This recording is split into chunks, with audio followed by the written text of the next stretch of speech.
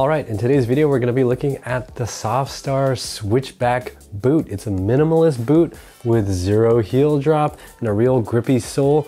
So in this video I'm going to talk about what I feel about these shoes and how they compare to the Lems Boulder Boot and how you can decide which one is going to be a better choice for you.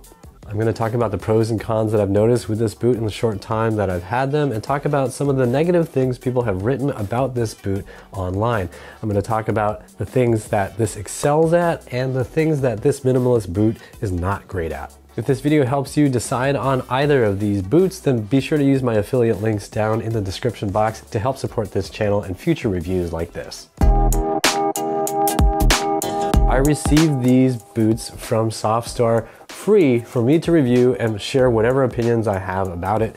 They are not paying me for this review, and I'm allowed to say that these boots suck if I want to. So first, let's get into the pros of this boot. Number one, these are really flexible at the ankle. You can see that I can just crush easily with my hand this fabric material that they used all around the boot. It never feels like this is impeding my range of motion and my ankle dorsiflexion. Second is the grip on this Mega Grip sole from Vibram is very, very grippy. Now, it is not a super thin sole like other Softstar shoes. You are not going to have the adjustment period that you have when you're using their Mach 3 really super thin soled shoes or their Dash super thin soled shoes. These things are really unbelievably flexible. The sole on the Mega Grip, obviously not so flexible, but still pretty flexible. You can twist it, turn it, roll it. It's not going to feel like it's restricting you, and it doesn't have any heel rise, right? So this is a perfectly flat shoe sole. The boots feel just like your feet can do whatever they need to do. When I ordered these from Softstar, I asked for the wide size because I have some wide feet, and the wide size is actually good and roomy for my big fat feet. Now for comparison, the Lems Boulder Boot, waterproof Boulder Boot that I have, they're pretty wide and they're comfortable, but I think the Softstar boots are actually just a smidge wider and they give me a little extra room for toe spread. Spread. The interior of the Softstar Switchback is a nice, furry, fuzzy, warm material, and it instantly feels like I've wrapped my foot in a blanket when I stick my foot inside. The exterior of the boot is some cut-resistant, high-tech, water-resistant material that's supposed to be super durable. I don't know how long it's going to last. I haven't had them forever, but I'm assuming since they're claiming it's going to last a long time, it probably will.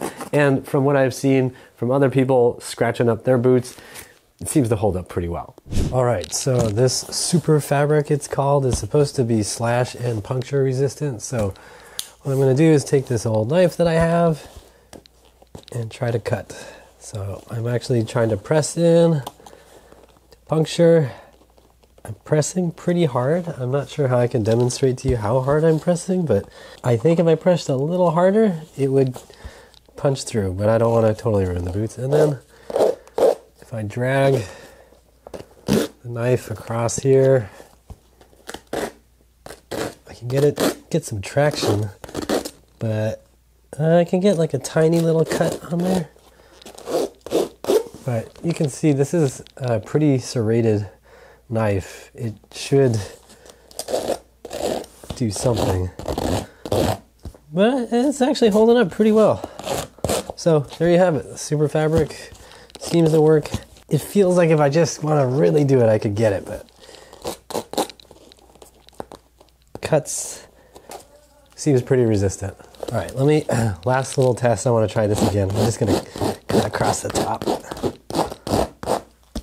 All right, so if you're looking at the boot, I just slashed across here. That little tiny bit, I don't know if you can tell. That was where I was slashing at it. The sides, you can just like kind of see the knife slashing through there, but you know, that's pretty darn good. If this were leather, you would definitely see that slash mark. It is important to note that this is not leather, so it's not going to feel like leather, and it has a particular feeling that you may not like, and I'll talk about that later in the video. Finally, the biggest pro that I think is worth mentioning is that these boots are made in the United States. They're made in Oregon by American workers who are paid a living wage and who are craftsmen at making shoes by hand.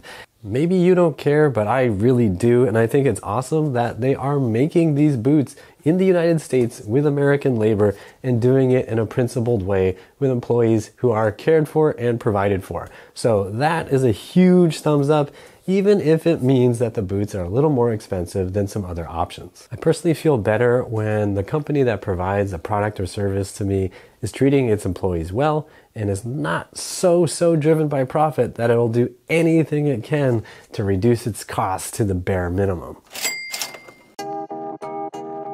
All right, so let's talk about the cons of the Switchback. First of all, it is not a waterproof boot, so if you're looking for waterproof, no, this is not it. I accidentally spilled some water on the top of this boot once and my sock was almost instantly wet. Now, contrast that to the Lems Boulder Boot, which I could spray with a hose directly all over the boot and not have any wetness in my sock. This just doesn't hold up in terms of water resistance. I've read some reviews where people suggested just wearing wool socks or waterproof socks so that if your feet do get wet, they will dry out and they won't feel all icky with cotton socks. That's probably a good idea. I would just say if you're gonna wear thicker socks, you may need to size up on this boot because there's not that much extra room. I've only worn these boots with pretty thin socks and those have felt really warm in this boot, but they're not going to provide any of that breathability once my foot gets wet. The other con that I would bring to your attention is that this material, because it's not leather, will not stretch at all. I read some reviews where people complained that the big toe was really too tight for them and that it was similar to the tightness that you find on the Primal shoes from Softstar. But the Primals I've also worn before. I understand what people are talking about with that because the big toe is like so tight to the top that it's kind of freaky, and they say that if you give it time it'll stretch out, but it really looks and feels really uncomfortable from my perspective, so I don't wear those shoes. I sent them back. These boots don't have that problem. It's not nearly that extreme, but this material definitely will not stretch out, and I have noticed that the big toe does rub. That fabric rubs a little bit on my big toe. I haven't worn these shoes on really long hikes yet, and so I've never experienced any blistering or anything like that, but it is a potential issue that maybe could be addressed if Softstar added a little more volume here or just tested things out. I don't know if more fabric here would help. Sometimes that may just create more bunching and then create more rubbing, which might be a problem, but it's something to think about, something to test when you first try on these boots. I'm sure different foot shapes and sizes and toe shapes and sizes will affect that. So just pay attention to that when you get your pair of the Switchbacks. For me, I've worried about that hot spot, but so far it really hasn't caused any problems, even when I'm walking a couple miles. So I think it's gonna be fine, and I hope it stays totally fine for me. And the final small little thing you should be aware of is that these boots are way too warm to use when it's warm out. So these are gonna be more cold weather boots. Don't expect these to be your awesome hiking boots for the summer because that liner is definitely warm and your feet will turn into a sweaty hot mess. So let's talk about final recommendations for minimalist boots with zero drop soles. Now, if you are looking for waterproof minimalist boots, the Switchback is not it. It is not the solution. It is going to have you with a wet soaking foot.